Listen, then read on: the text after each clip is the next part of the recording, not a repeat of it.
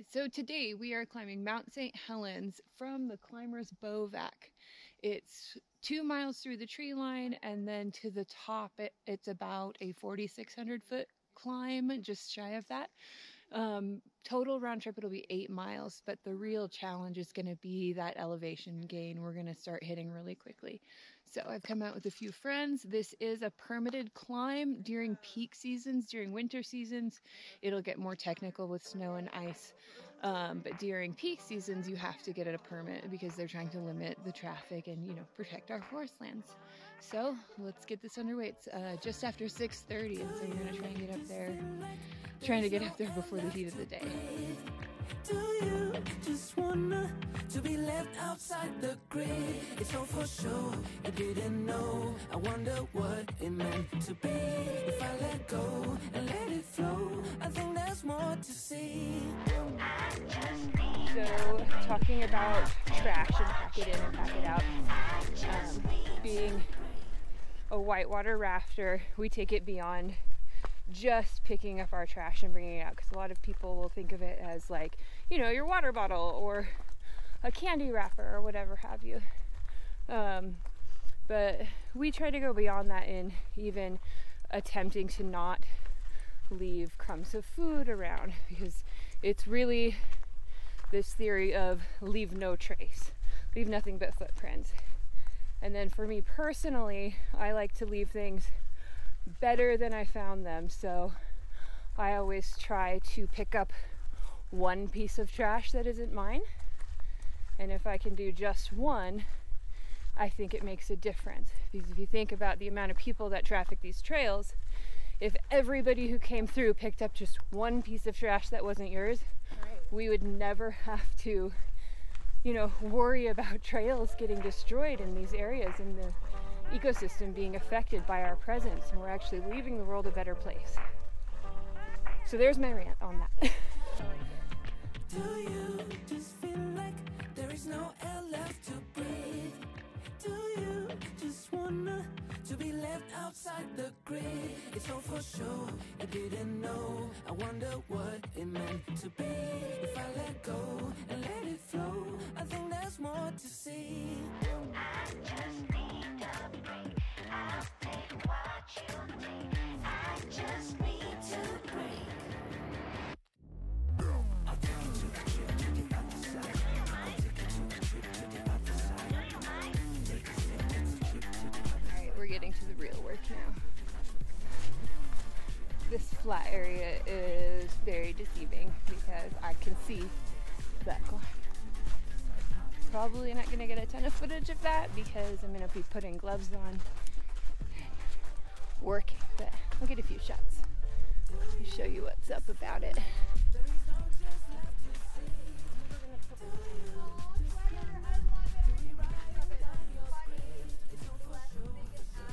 Mount Saint Helens, it's hilarious! I kind of want this sweatshirt. He's like taking a risk leaving it here. Like, honestly, it looks like somebody just put it there to be funny. Do you know what it is? I bet they made them. They sell them online, so everyone's like, oh my gosh, that's so funny. I'm going to buy it when I go. Yeah, I think you're right. That's Oh, yeah. cute. I like it. Only one S. Oh, Ashhole! Are you kidding? That's hilarious. They're trying to sell things on the mountain. I love it. All right, I'm gonna kind of record what the climb is like as long as I can while it's still semi-safe to do so you guys can get an idea of what you'll be dealing with for a couple miles. I guess it just really depends on how much experience you have and your fitness level, which varies widely. This trail is rated as difficult, so just come prepared. Take your time.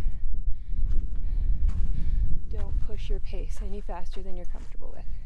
So my crew has switched from hiking poles to gloves because this is going to be a lot of hand climbing, a lot of pulling through I'm not ready to put my gloves on yet. I feel like they're hot and uncomfortable, and what I've touched so far hasn't really bothered me yet, so it's really personal decision on how sensitive your hands are. I might put them on up here a little further, but I'm just gonna kind of test it as we get started and see how it goes. So, but very important to bring both. Bring your hiking poles, for me especially on the way down because I get sore knees, and gloves, just in case. It's better to come over prepared than under prepared every time, no matter where you go. 45, okay, I don't remember. Yeah, the climb is 45. And you guys said your watches said we're at 1,700, 1,800. We're not even halfway there yet. Whew! I thought it was 45.80.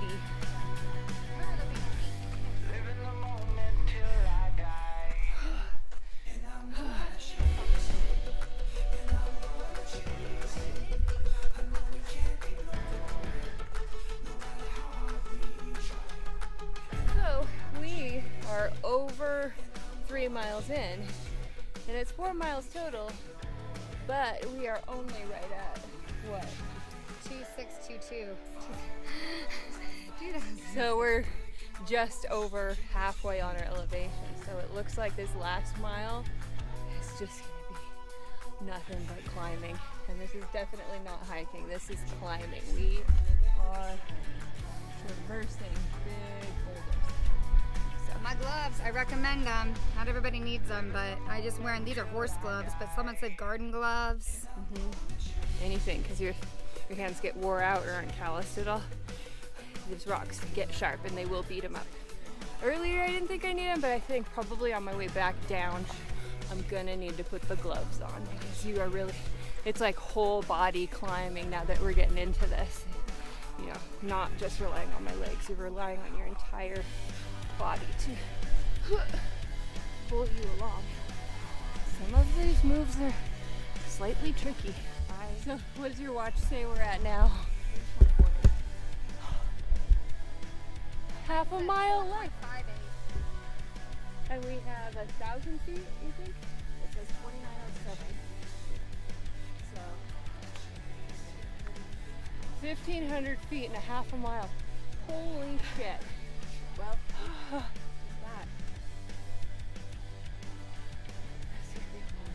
that's gonna be a long half mile. So, boulder field behind us, ash field in front of us. We are just so close, and it's so exciting. It feels so close, yet so far away. Okay. Let's go, actually, you know what? Let's go get a view from this side. I get top of the mountain, I am sitting down. Right?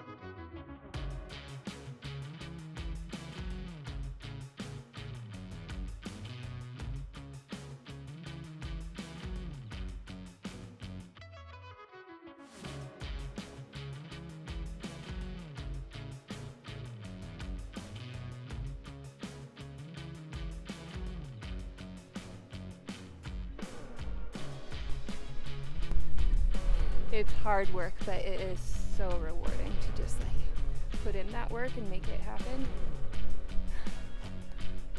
I don't know about anybody else, but I think there's nothing better than this kind of work. So, let me know. Shun your couch, climb a mountain. I love it. Quotes by Allie. All right. Let's push through that final ash field and see that crater. Also, if you enjoy the video, don't forget to like it.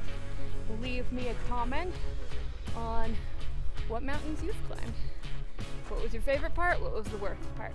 I have a feeling, based on the information I have, the ash field, your final push on this one, is going to be our worst part. But we're so close, I can taste it.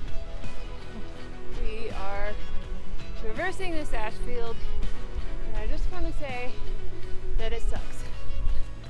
I pulled out the hiking poles because this was the part that I really needed help with, and it's like shit, like 2,000 1,000 feet in the last mile. Yep.